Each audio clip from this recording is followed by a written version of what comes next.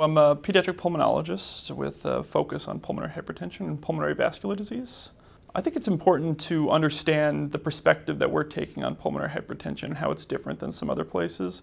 It's not just a multidisciplinary program, because other places do have collaboration outside of the cardiology divisions, but we're sort of taking an approach that preempts the problem. I'm looking to identify the problem early on in its course before it becomes something that's challenging to treat, and trying to aggressively tackle the risk factors contributing to the development of PH, of pulmonary hypertension. And so in our NICU, we are sort of taking an aggressive approach to screening for the problem, and we're identifying the challenges and addressing them quite early on in the course of lung disease in our youngest infants.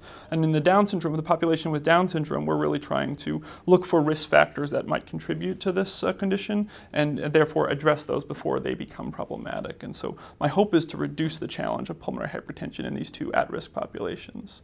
Beyond that, we are sort of organizing what we're calling a chronic lung disease program here in our neonatology unit, where there's also a multidisciplinary collaboration between the pulmonologists, the neonatologists, the otolaryngologists or ENT surgeons, all in an attempt to coordinate care for kids with complex lung disease in the NICU.